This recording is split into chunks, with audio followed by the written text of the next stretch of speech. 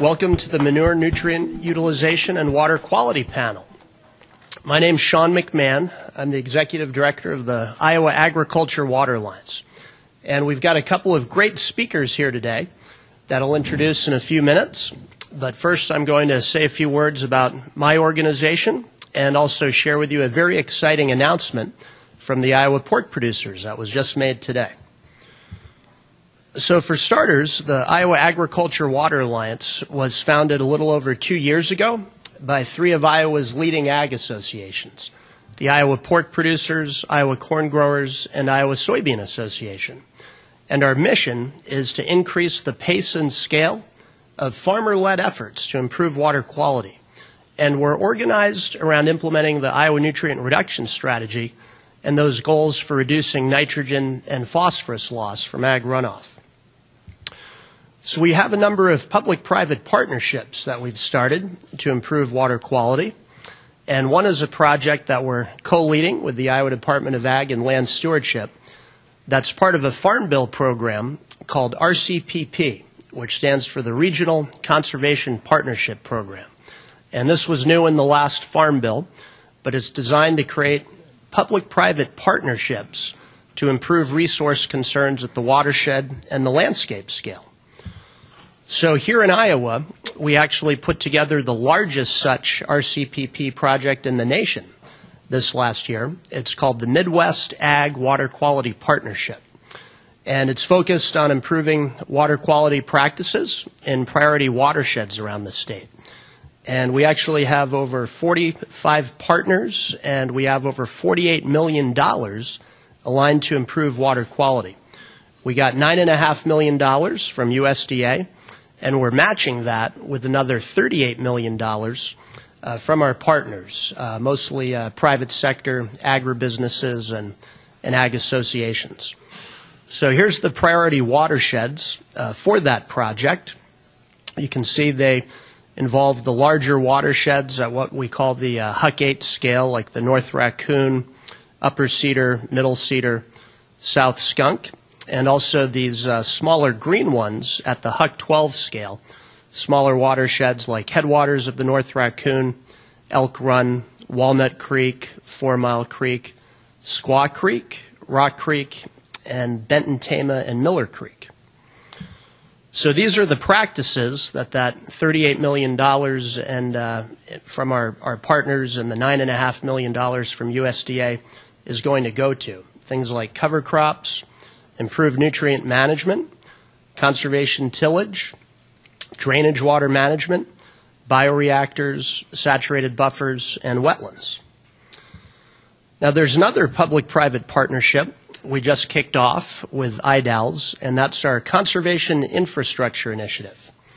And the conservation infrastructure effort is geared at getting beyond our public sector cost share programs from NRCS and IDALS and attracting more private sector investment to improve water quality. So our vision is that as we scale up practices like cover crops, bioreactors, and saturated buffers, there's going to be a lot of opportunities for Iowa's agribusinesses, really good business opportunities.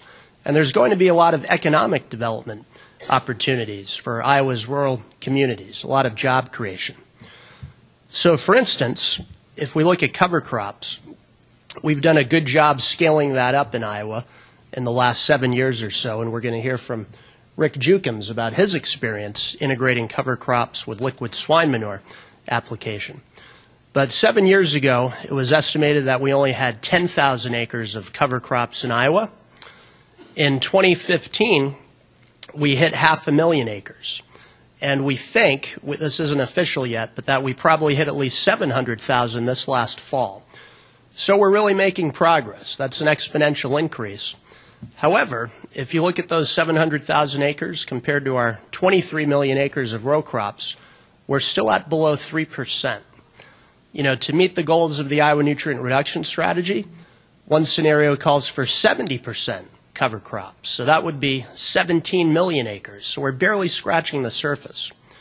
Part of this conservation infrastructure effort is looking at what are the barriers to scaling up there's some missing pieces. We're going to need more farmers growing their own cover crop seed. We're going to need more seed cleaning businesses.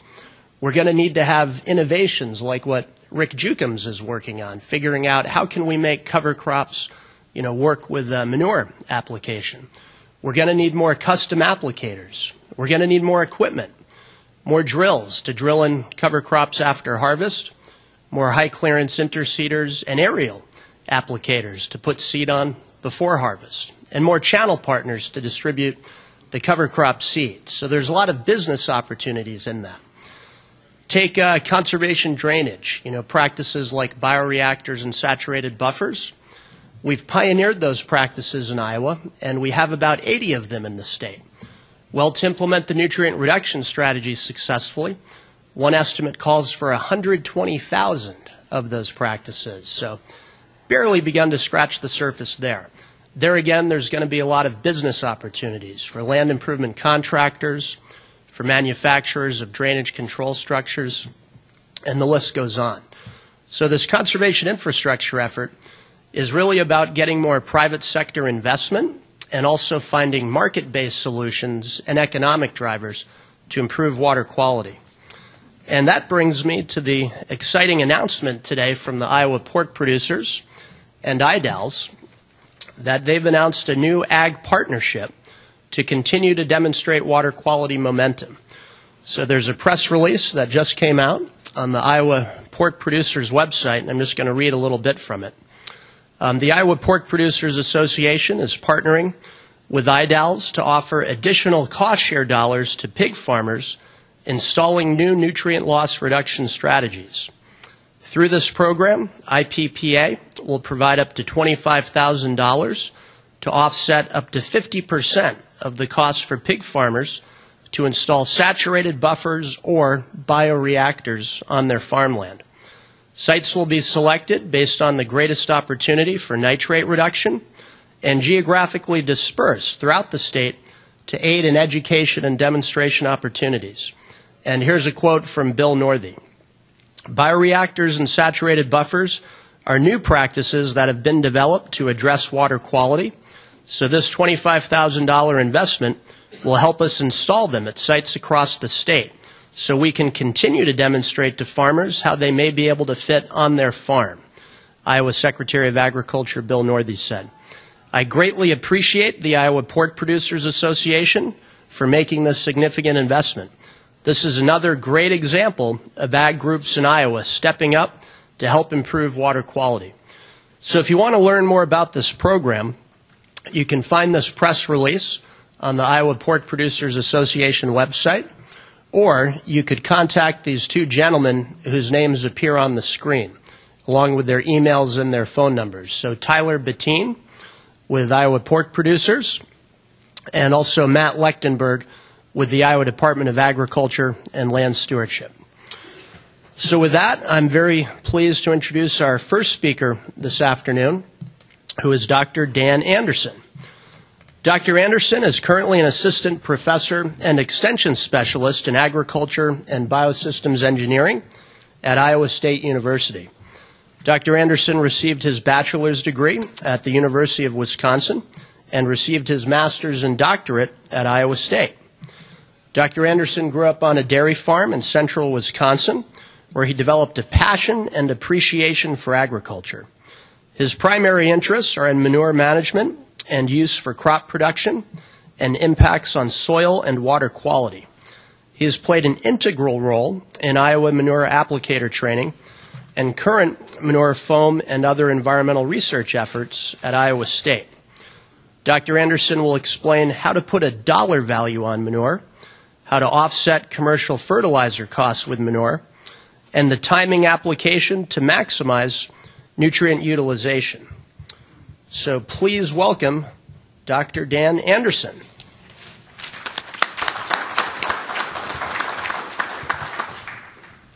Hey, thanks for having me.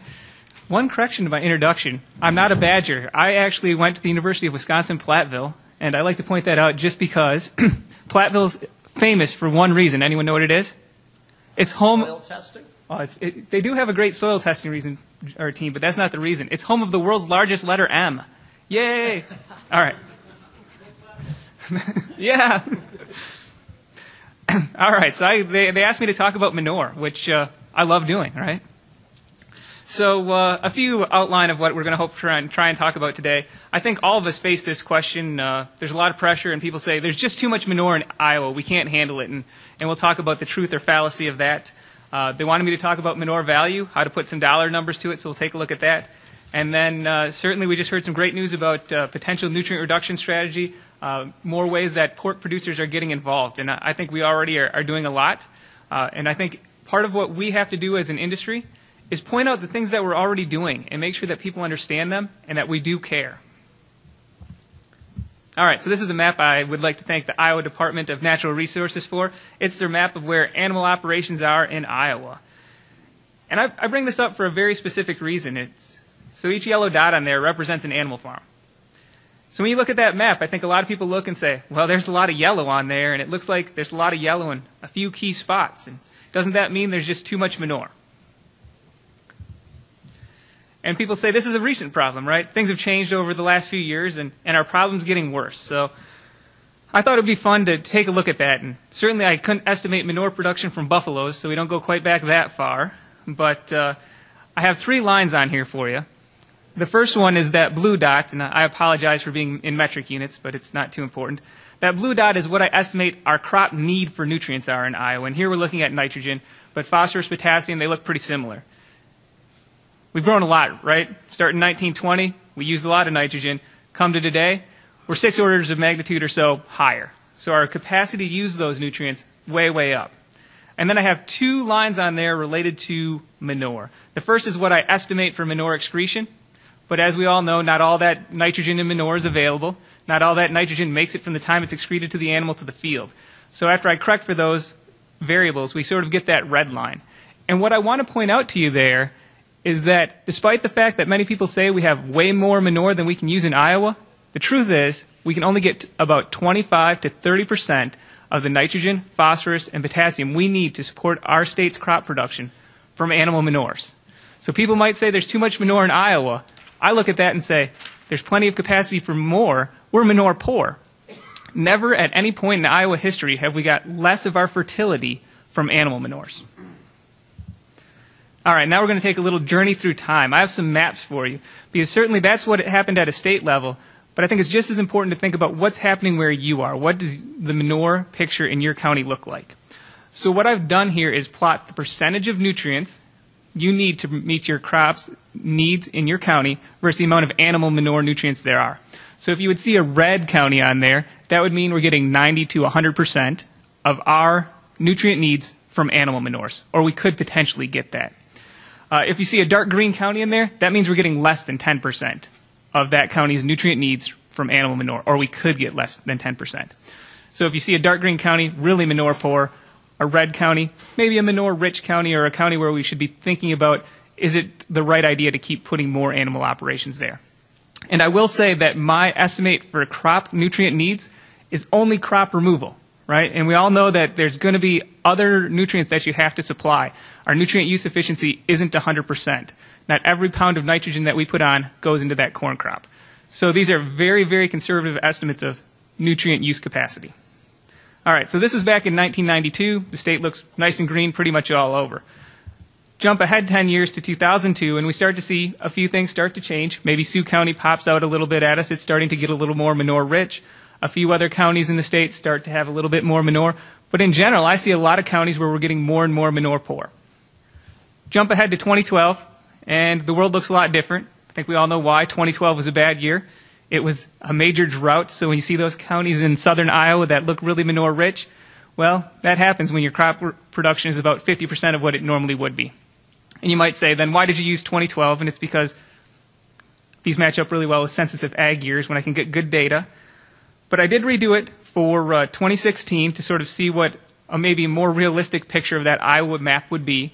And really what you still see is there's only a few counties in Iowa where we're manure rich, or we have a fair amount of manure relative to crop production. And I'm sure it doesn't surprise anyone where those are. Sioux County, Washington County, where we have a high concentration of livestock.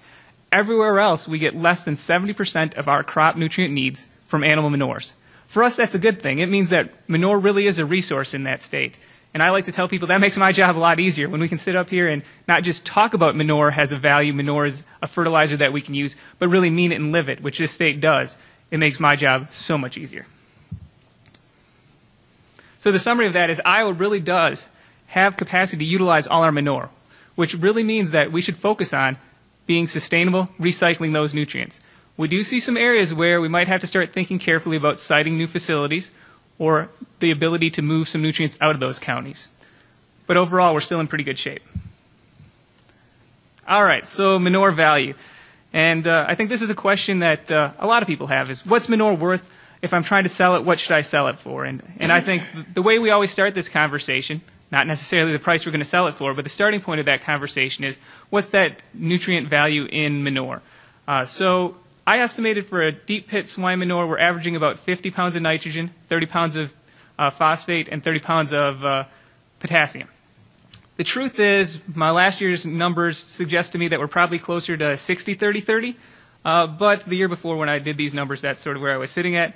I looked up our most recent fertilizer prices, so if you look up ammonium, potash, and what MAP are selling for, I have those prices listed.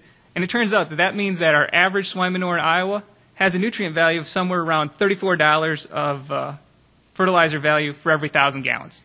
So pretty good, but maybe not quite as good as we've been in the past. And there's a few things I wanted to point out to you here. This is information from one of our larger swine integrators here in Iowa about how their nutrient concentrations have varied in deep pit swine manure over the last roughly 15 years there. And there's a few trends that we're seeing. One, phosphorus levels have decreased a little bit. A couple reasons for that. One, more phytase in the ration. Two, more DDGs in the ration. And it turns out that we had originally feeding more DDGs was going to lead to more phosphorus. Turns out you guys are all pretty efficient, pretty intelligent about how you balance some of those rations, and the DDGs, phosphorus is more available. Let us feed it a little bit more efficiently. But the big thing to me is nitrogen contents of those manures have increased pretty substantially, basically by about 15 to 20 pounds of nitrogen per 1,000 gallons. That's a pretty big increase. If you start looking back at what that means manure was worth every year, which I did, if we go back towards 2000 and we look at what fertilizer prices were and what manure was averaging for a test, we were valued at about $10 per 1,000 gallons. Maybe not too happy with that. Jump ahead to 2012, though, and we were up in the $50 or better on average value for those nutrients in our manure. So today, when we sit at $30 or $35, maybe not quite as nice as it was in 2012 as a replacement, but certainly compared to the history, we're in pretty good shape, and there really is still value there to be captured. Now, I say there's value there, but just because that value's there doesn't mean we're really getting it all. And I think that's where a lot of our focus has to continue to be. And I think from what I've seen, we've made a lot of directionally correct moves over the last few years to really get there. But we need to ask ourselves, are we getting that manure to the right field? And things like, what's the soil phosphorus test? Is there really value in us putting that phosphorus there or not? Right? Because if we can't get value from that phosphorus, well, when we're trying to sell manure or when we're trying to use it to replace a fertilizer, that's really not cash in our pocket. What about the right amount? If we put on extra nitrogen, it doesn't help our bottom line, and it might even be an impact negatively to water quality. So those are things we have to pay attention to, along with things about the right time and in the right way, and I'll try and talk about those in a little bit more detail. So how far can you guys afford to haul manure? Who out there thinks they haul manure less than 2 miles? Almost exclusively. How about less than 5 miles? Less than 10 miles? Anyone hauling further than 10 miles? Probably not. Okay. So if you look at what we have for some suggestions on what manure application costs, on average, I'm going to say it's about 2 pennies a gallon for deep pit liquid swine manure. And that's on average. Every farm's a little bit different, but generally that's roughly where I'd put it, with an additional cost of somewhere around 1/10 of a penny per mile per gallon to haul it away from your farm. So if we start thinking about the value we have for manure, I estimated it about $34 on average there, and $14 of that was just from nitrogen. If you look at what it would cost us to put on 1,000 gallons of manure, that 2 pennies a gallon, that's $20 to apply that 1,000 gallons. So if we're only valuing nitrogen, well, that's a net negative $6 of fertilizer value we're capturing, right? It costs us more to put on than what we're getting out of that manure.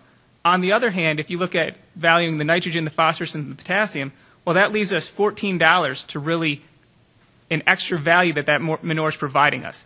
So my question to you is, how far can you afford to haul that manure for $14?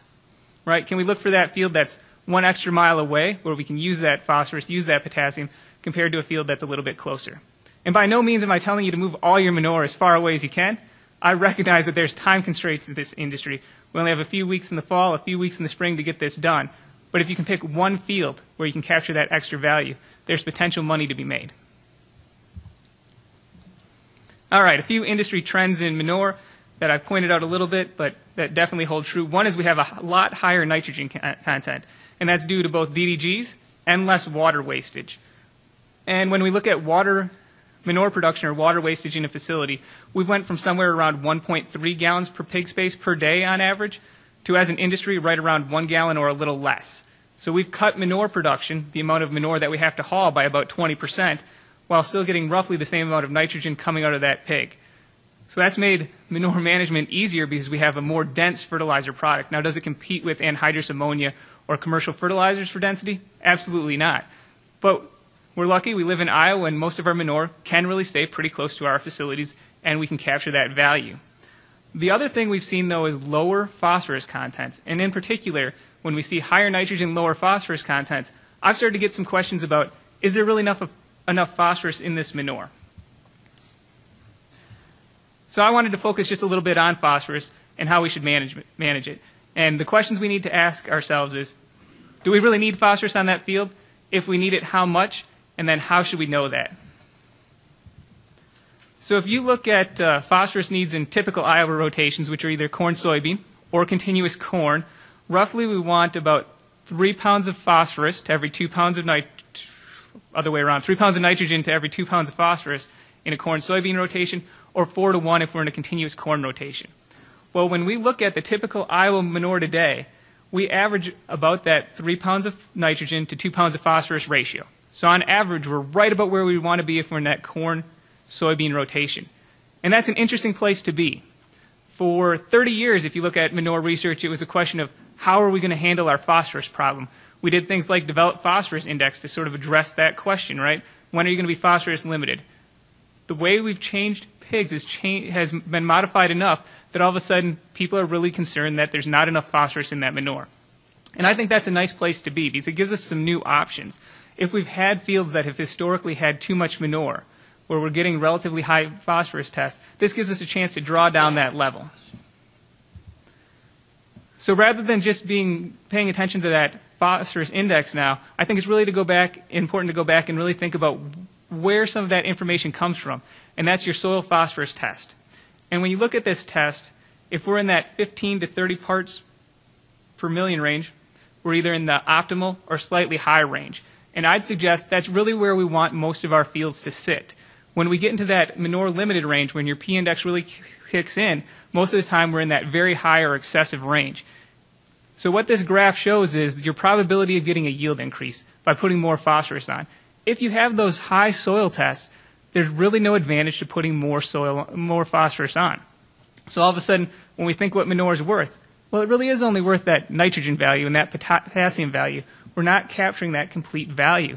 And as you saw, we're in a point where manure is still pretty valuable, but to really take advantage of it, we have to be getting value from all three of those nutrients.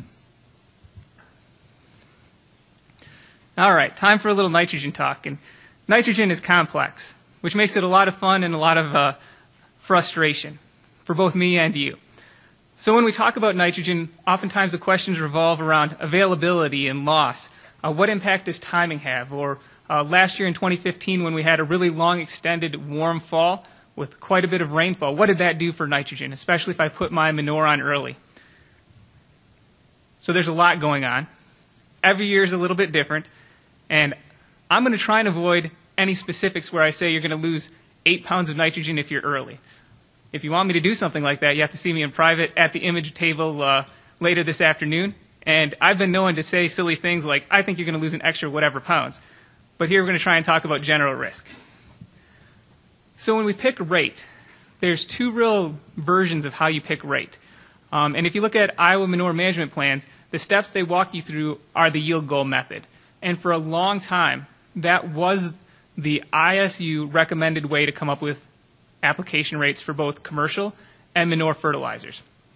Since then, new techniques have been developed, and the one I'm going to point out is the maximum return to nitrogen.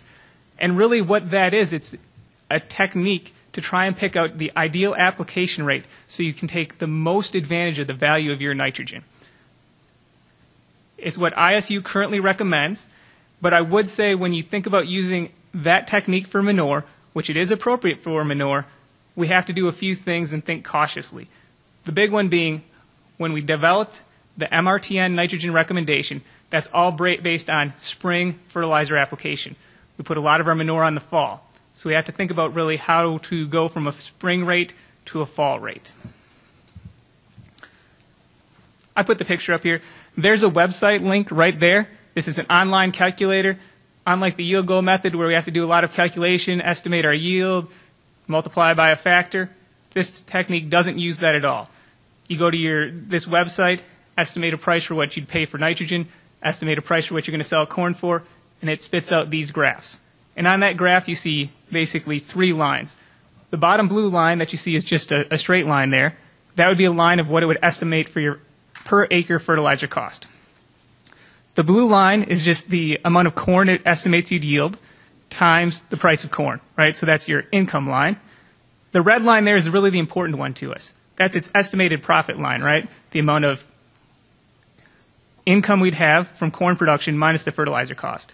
And what you see is there's a peak to that line, and this calculator estimates what the range where you'd be within $1 of that optimum point would be.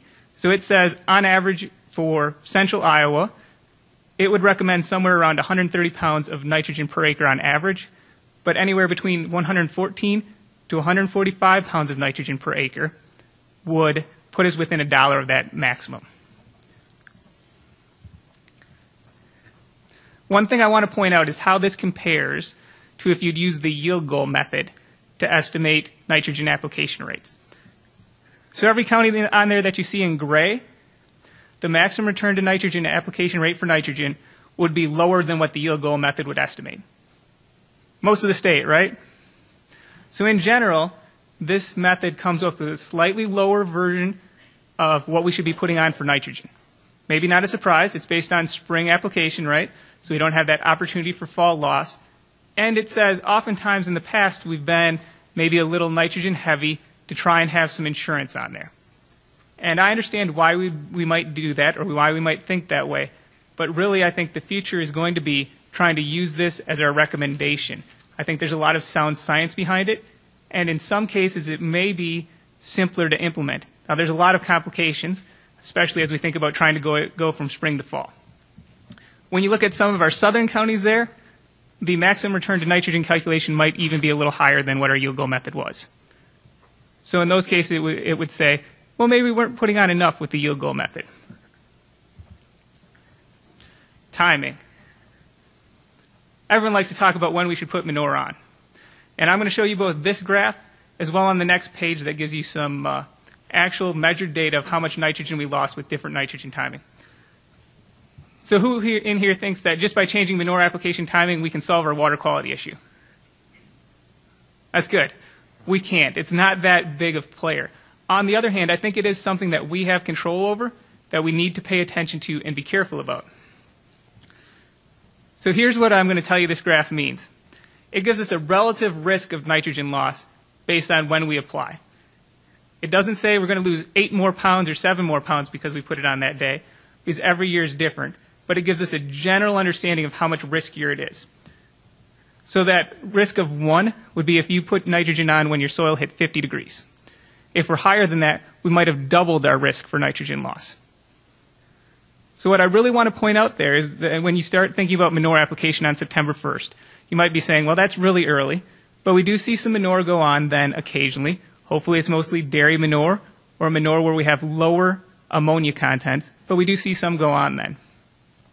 And what you'll note is that because the soil temperature is really warm then, our microbes are more active, and that increases our loss of risk.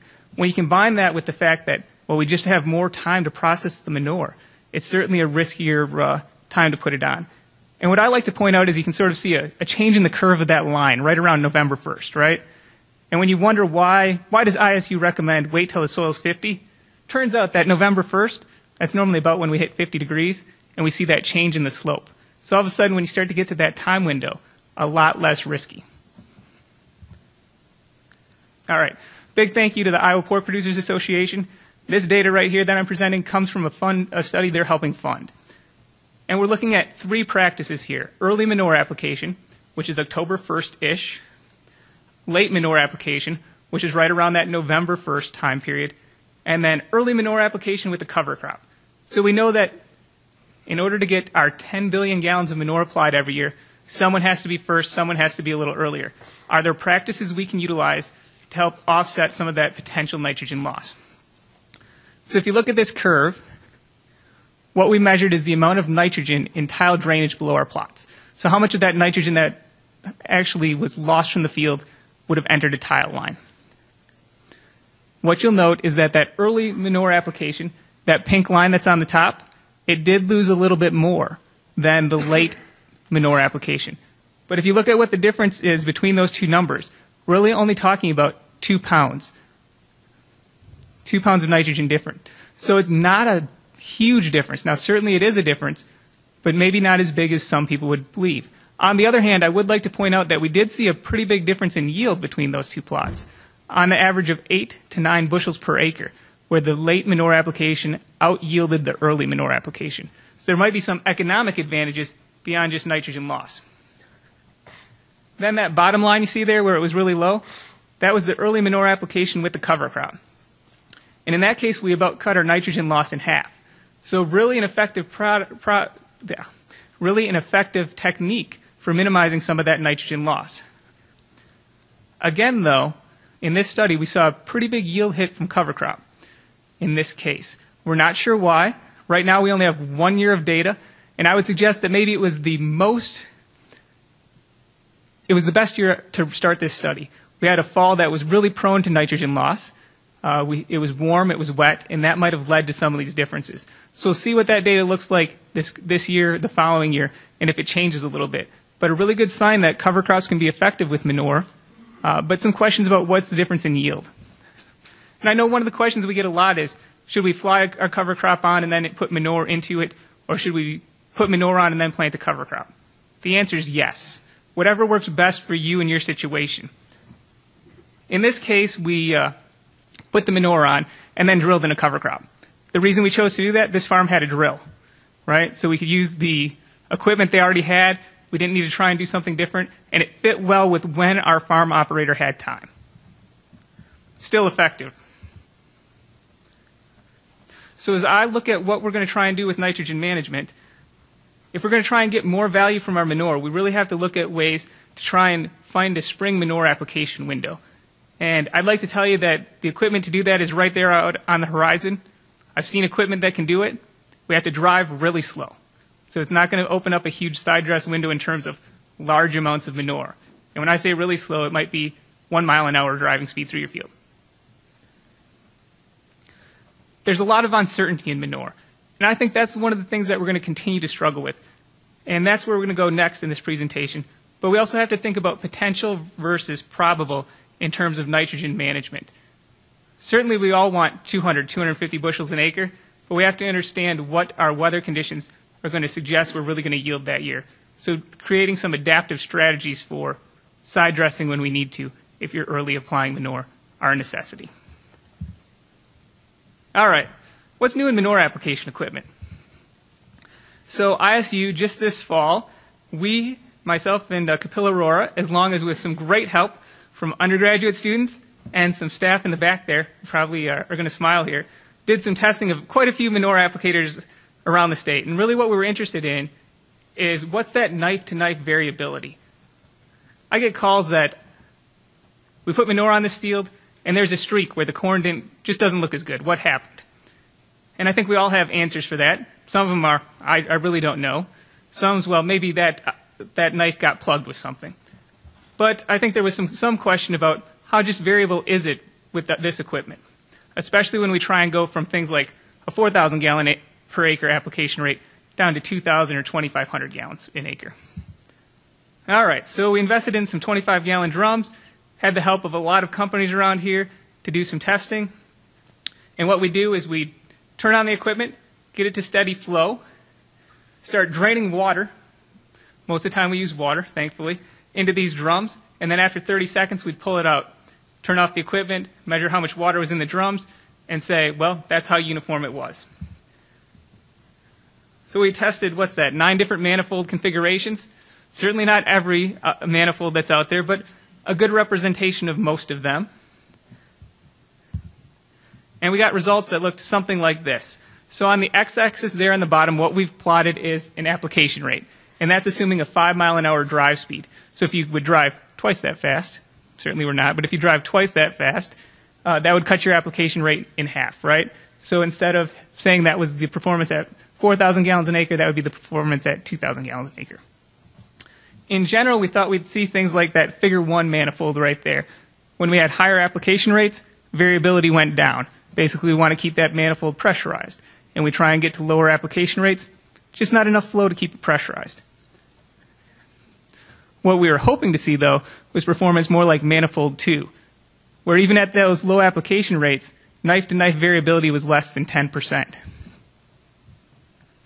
If you want to know how any individual manifold performed, that extension publication that I mentioned will have all the data, or you can come see me at the image booth and we'll talk about it. In general, I would say about that, though, if you have a distributor that's using some sort of mechanical means to help keep it pressurized, most of the time that's a plate inside, blocking a little flow as it rotates, those tended to perform pretty well. If you have other styles of manifolds, try and get them mounted as high on the tank as you can and minimize the number of hose loops in your system. That tends to help performance. Also, of course, try and drive as quickly through your field as you can while still getting good coverage of your injectors. So with that, I'll move on to the next presentation. All right, let's give Dr. Dan a big round of applause.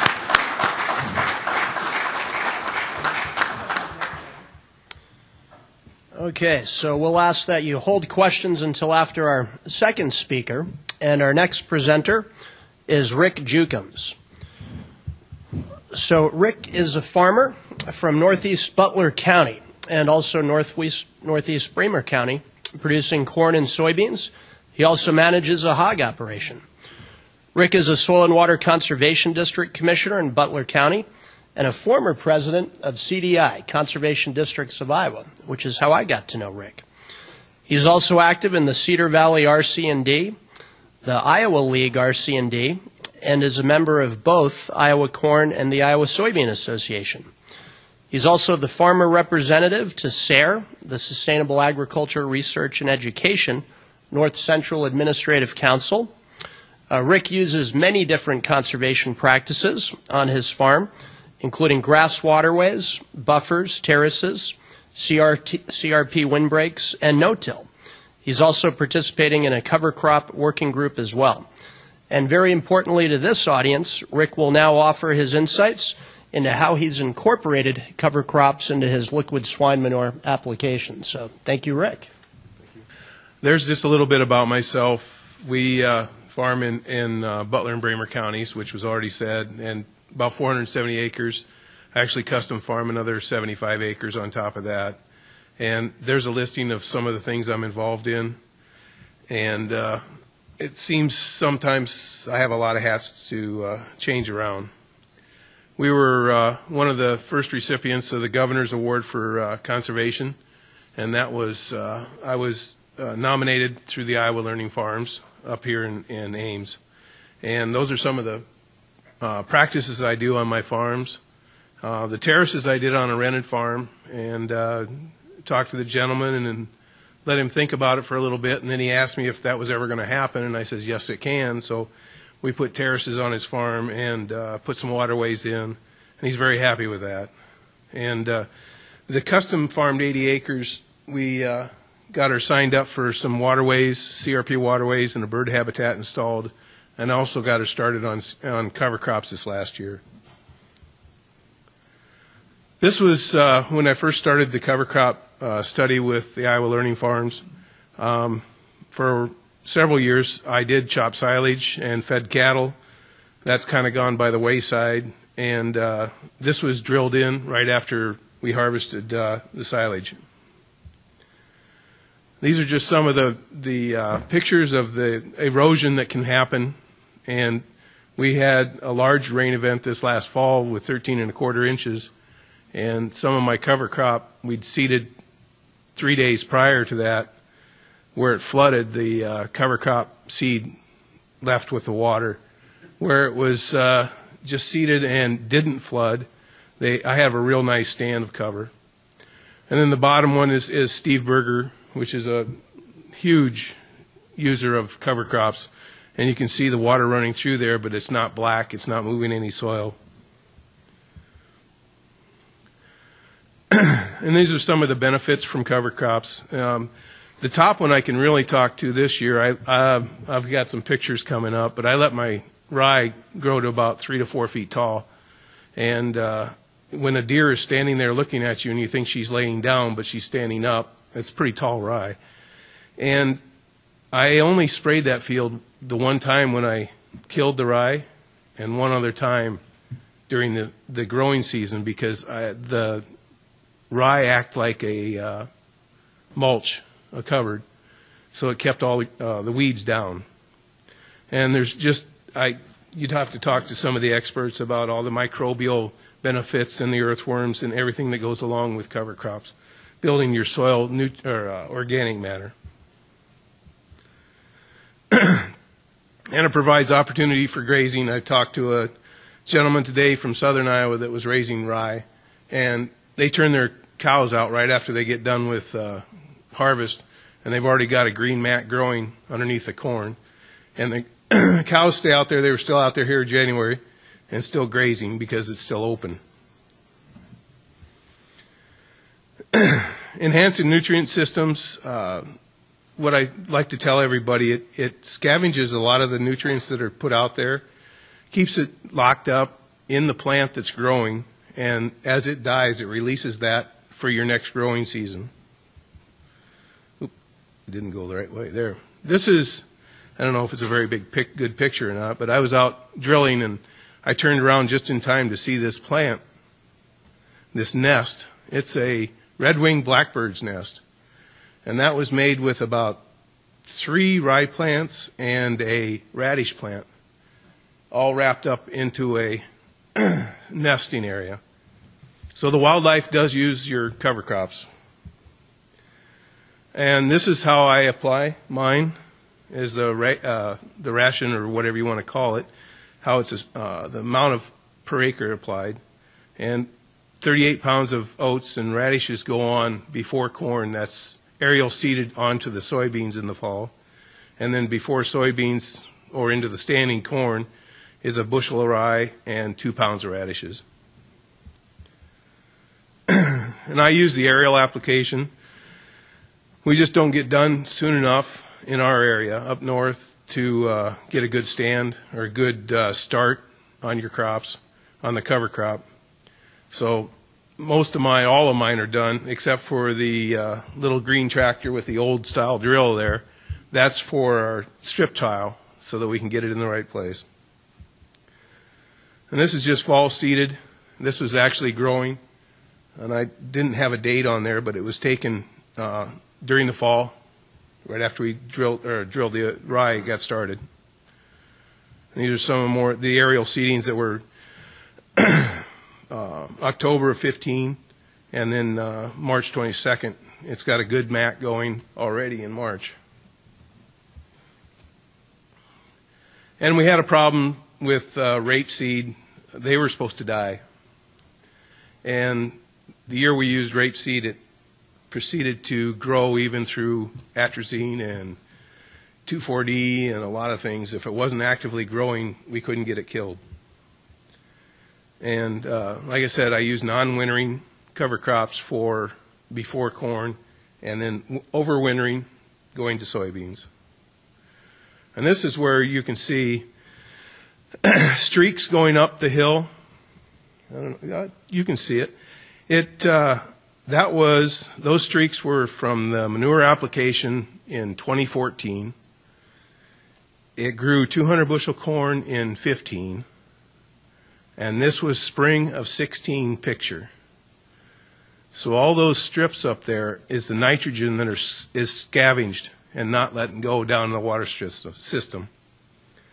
So that's one of my better pictures of how cover crops can actually tie up nutrients and keep it from going down the water system. These are just pictures of the rye. It was fairly tall. It was waist high or better. And this is oats, actually.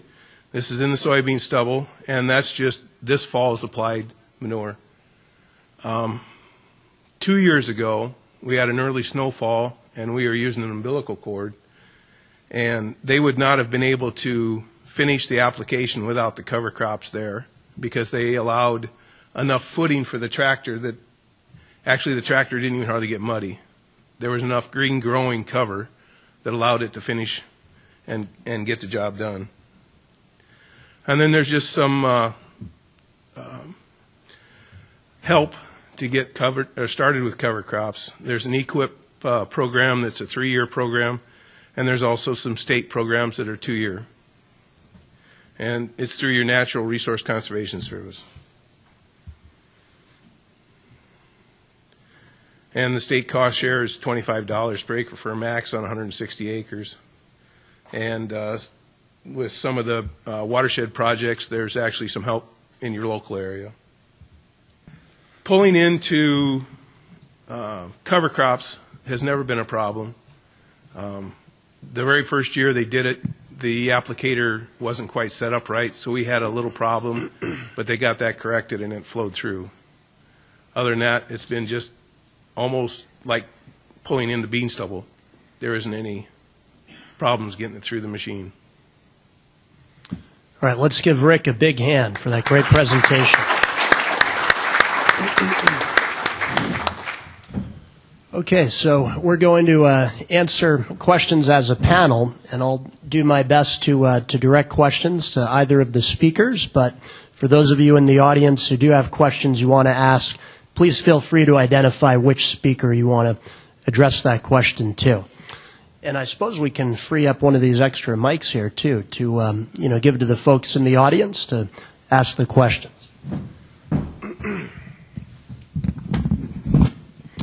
So, who would like to start? Well, while you guys are thinking about your questions, I've got a question for Rick. So, Rick, let's talk about termination dates, particularly as you're following your winter rye. What kind of period are you looking for where you want to spray before you'll plant into it?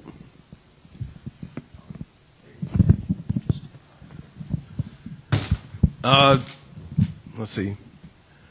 I don't spray until it's actually warm and growing. We've had some problems with producers trying to go out real early and get it killed, and it wasn't actively growing. Like the picture with drill in it, that was only sprayed the day before, so that was sprayed like May 15th. So it has a great growth spurt about, well, it depends on the weather, but about the first part of May, that rye really takes off. So if it can be actively growing and above 60 degrees for about 4 hours, you can get it killed. Good. Any questions from the audience? Do we have one here? No? Okay.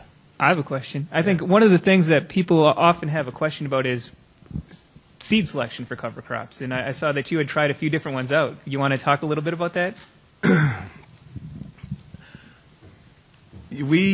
Yes. I started with a cover crop project with Pella Peterson, and they tell me not to tell this one, but it was a continuously green cover, which I don't know if you've ever heard anything about that, but it's with Kura clover. Kura clover takes 2 years to establish, and it's a very thick root mass. We had problems getting the planter into the ground in that, and I would say not to use that.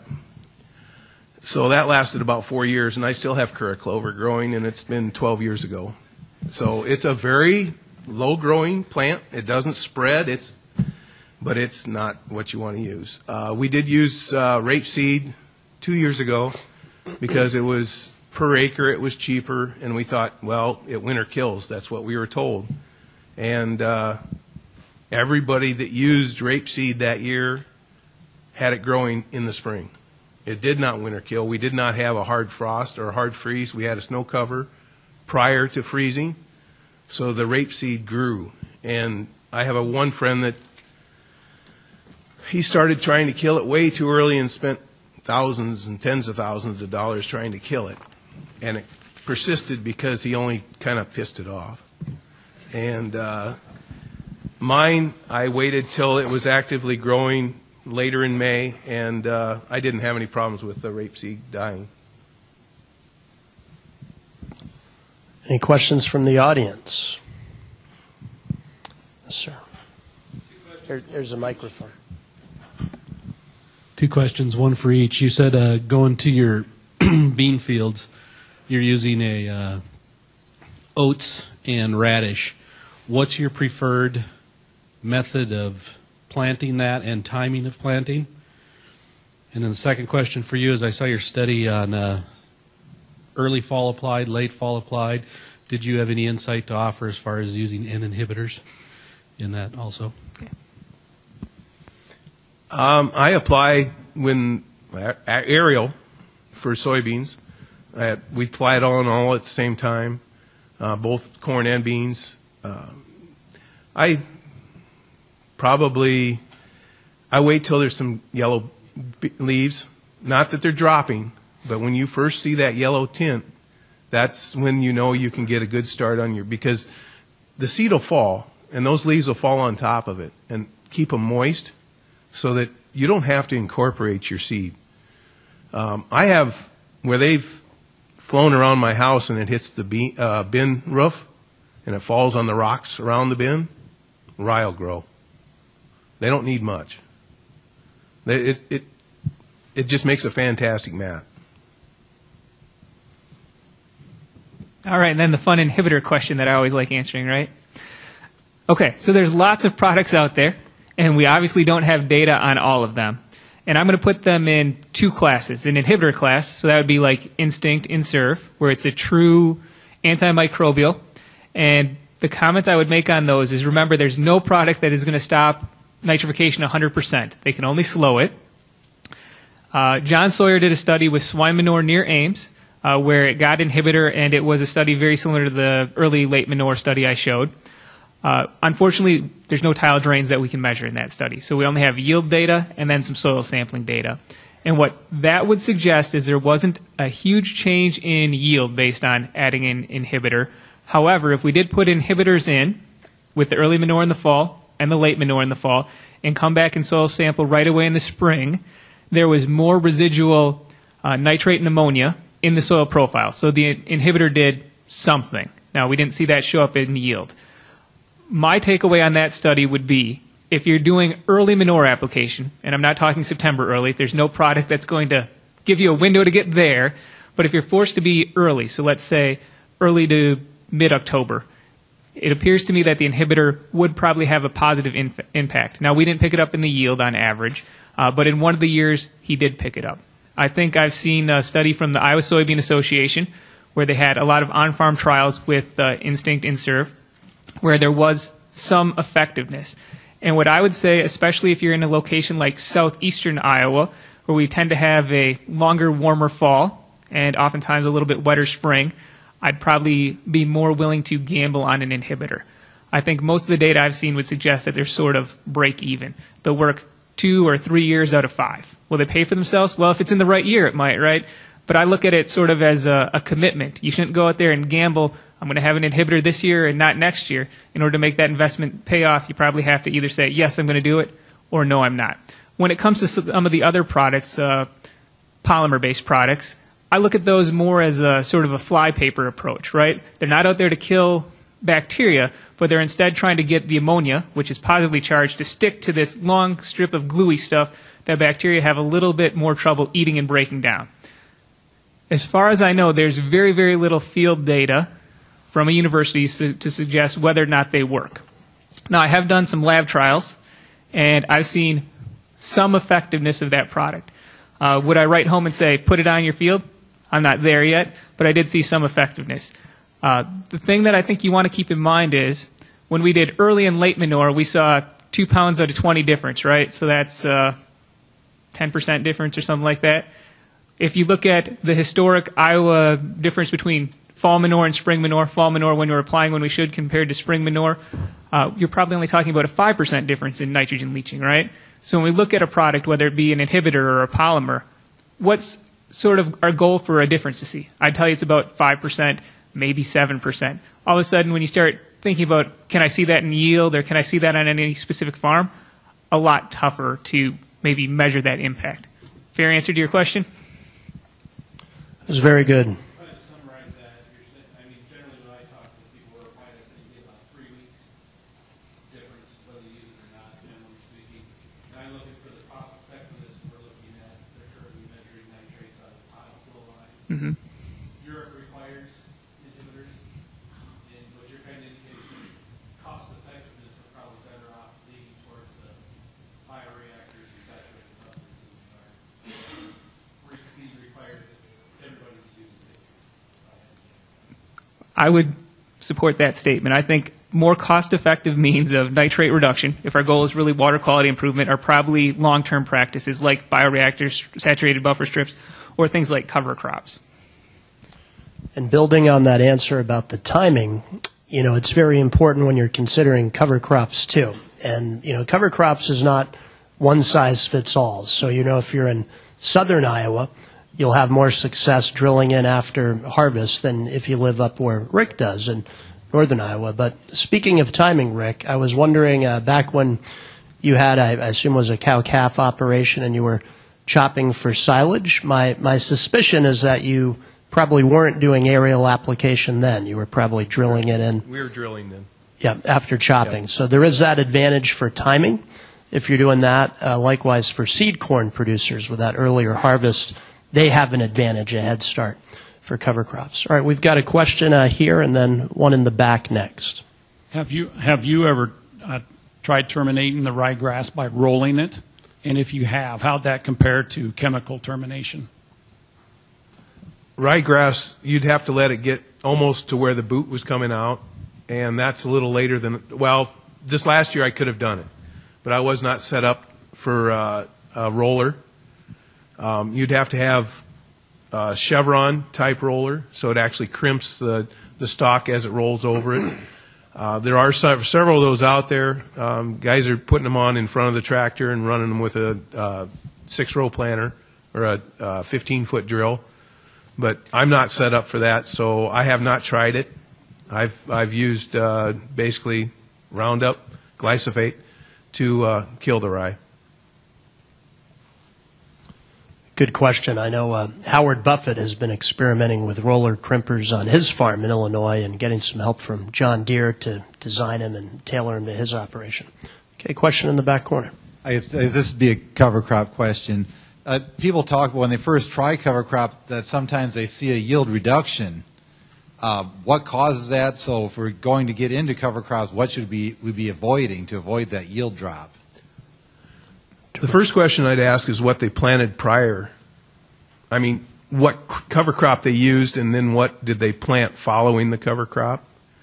That's the reason for me, for the way I farm, oats into beans. That way there's no competition for the corn the following year. And actually on my bean yields, they've been going up with cover crops because of the rye and the low weed pressure and the mat that holds the water in, or actually acts as a mulch to hold the water in. So I think a lot of that is management. You have to decide what you're going to do and how you're going to do it. If you're going to grow rye before corn, you have to get out there at least 10 days prior to planting and kill the rye and have it almost dead before you plant. For soybeans, you could go out and plant your soybeans and then kill it afterwards and not have any yield loss. So there's a little more management to it, but it's not something that can't be overcome. So I'd like to expand just a little bit on that. So during Rick's presentation, he was talking about winter kill varieties versus winter hardy. So your oats and radishes, those winter kill. So that's much easier to follow those with corn. That winter rye is a very effective nitrogen scavenger, and it's winter hardy, and it can be hard to kill. So I like what Rick was saying about having a termination plan ahead of time and a big window of 10 days. That way you can be sure you've killed it so that rye isn't going to compete with your corn. Iowa Soybean Association's On Farm Network has done a lot of strip trials and whole field trials with cover crops, and they have seen some producers who didn't have that termination plan figured out and didn't have a long enough window between termination and planting that they did experience a yield drag, when they were having corn follow winter rye. There are some great studies out of Missouri in just the last year about the economic benefits from cover crops and a variety of different rotations and with or without grazing. And what they've been showing is that after 3 years, there's a good deal of profit. And then after 10 acres, there's an amazing amount of profit, like to the tune of $80 and up per acre. But for those first 3 years, as farmers are tinkering and figuring it out, how to make it work for their operation, there can be some economic losses when you take into account the cost of applying the cover crops. But of course, we do have cost share programs to help cover those costs. But, Rick, if you wouldn't mind in your early days of cover crop applications, as you were figuring it out, did you notice any yield drags on your operation? For mine, there was no yield drag because I did terminate it early enough. I had that figured out before I got it started. The Iowa Learning Farms this year had 2 cooperators that had an increase in corn yields with cover crops. So it's starting, I think those were in their probably 4th or 5th year. So the longer you can do it and the longer you're in it, I think there is a great benefit, and I think you'll start seeing your yields increase.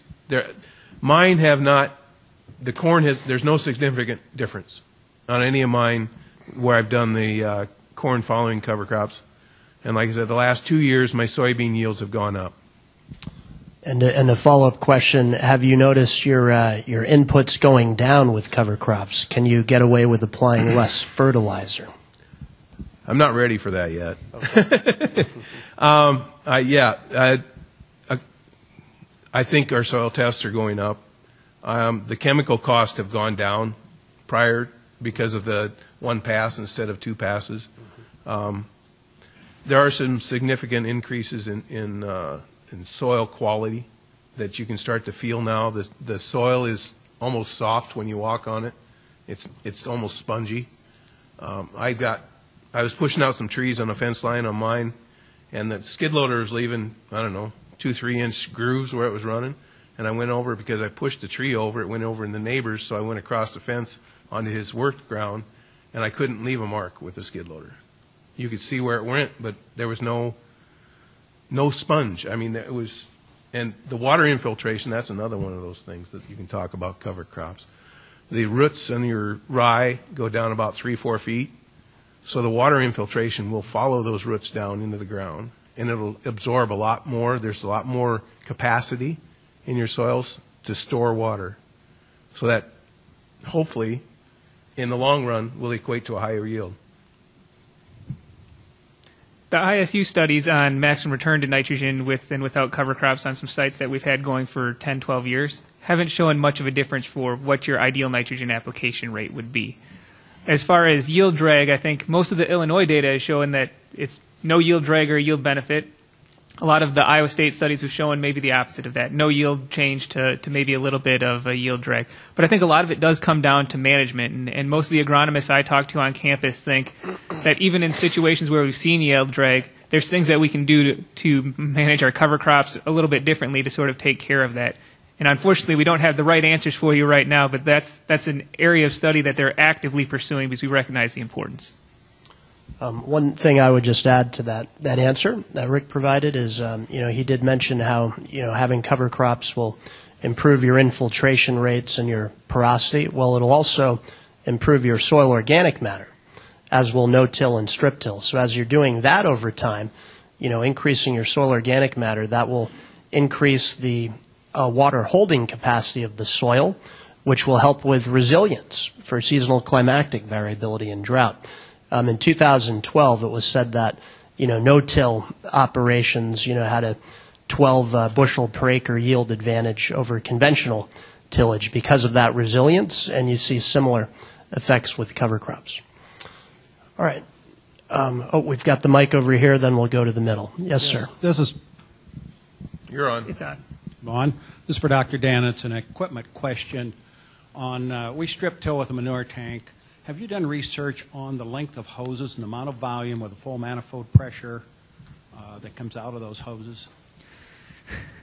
Kind of. You saw some basics of it right there. Every manifold is a little bit different about when it's going to lose its pressurization, right? In order to get uniform flow, you want to keep it pressurized. Now, the length of the hose from the manifold down to your knife, oftentimes we've said that we want to keep them equal, right? Because when you think about even pipe flow, we often think friction loss in the hose. Well, the truth is, when you're going from your manifold that has that's slightly pressurized, hopefully, out to an area where it's at atmospheric pressure, if you look at that hose, rarely is it ever full, right? All of a sudden, hose length isn't so important to me. It's more along the lines of, do you have swags in there where you're getting water to pool, manure to pool, and sit? And that's what concerns me more than actually the exact same length of the hose. That a good enough answer for you? Okay. Here in the middle. Yeah, I was curious about the benefits or / complications of applying manure within in cover crops like your rye. Is that difficult, or what are the advantages? Can you talk about that? We've just been applying manure to an oat seeded on soybean stubble. So there has not been any problems with it whatsoever. It handles it very well. The oats are attached to the ground so they don't move.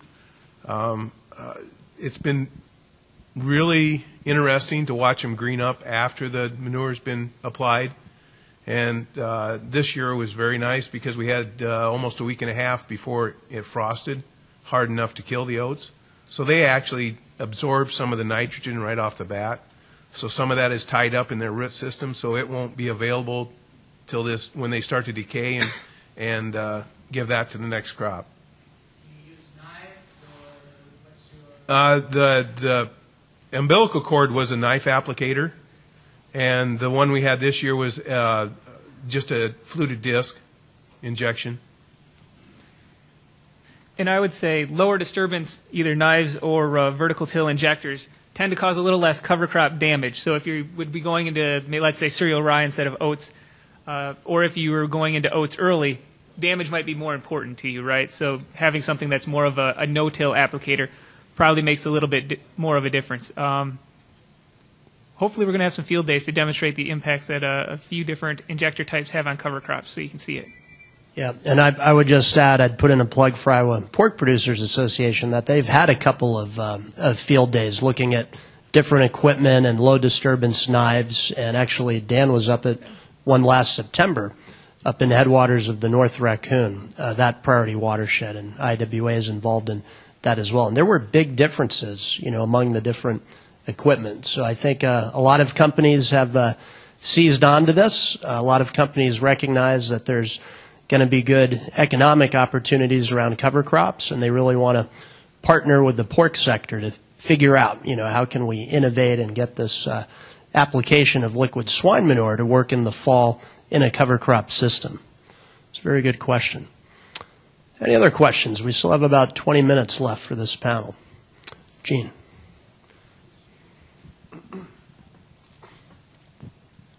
It's for either one. Can you define what a hard frost would be for a cover crop? Just give a definition before you give the answer. And how much time do you need for this oats to take hold before that hard frost? You want me to define it? You go right Yeah, it looks ahead. like it's Dan. Looks like it's Dan. All right. I would tell you that a hard frost is a killing frost, right? And you make a good point in that it's a little different for every crop, right? Some crops are more winter hardy than others. And whether or not the winter kill, rapeseed for example, it's based on USDA zoning, and we don't always hit that winter level of hardiness, right? Some winters are worse than others, or some winters we get snow cover, and we insulate our soil basically so we don't hit that hard freeze where it's the killing level temperature for it. So that's the extension answer of it depends, right? Which is the one that I'm told to give more often. But I think with oats, as long as it's up and germinated, growing, in a typical Iowa winter, we're going to kill it. This year, we actually had a snowfall on our oats, and then it melted, and it still was green. Yeah. And then we applied the manure. So 28 degrees or something like that for a certain amount of time. There's a whole thing you can get out. But Cough. okay. It's a killing frost. There's a certain time limit that it has to be a certain degrees to kill a certain plant. So as long as it's germinating, you get the impact of the cover crop? You'd like to have some growth. That's why we put it. Usually, I'm seeding mine aerial seeding oats. Now, cereal rye, I've actually got some frost seeding going on, so it'll come up this spring. So it'll be a cover crop, but not like I'd like to have it. I'd like to have it up and growing in the fall and green, so that it is actually absorbing some of the nutrients that are left over and keeping them. And the root system is what keeps the soil in place. So if you can get it up actually green, when you're combining, my sickle turns green, my auger turns green from the oats coming in. They're already 3-4 inches tall, 6 inches tall. So yes, you want them up, and especially your winter kill variety, you want them up and growing so that the root system's there to hold the soil. More growth tends to lead to higher reduction, but our study's up at Nashua, so it is in northeast Iowa, and we're drilling in after harvest, right? And we still got 50% reduction, but you do need some growth in the fall. Yeah, just one additional comment is your winter hardy varieties like rye, you're going to get a better soil conservation benefit in the early spring. When in recent years we've been having more intense and more frequent rain events. So there are some different benefits to going with winter hardy as opposed to winter kill varieties. Other questions?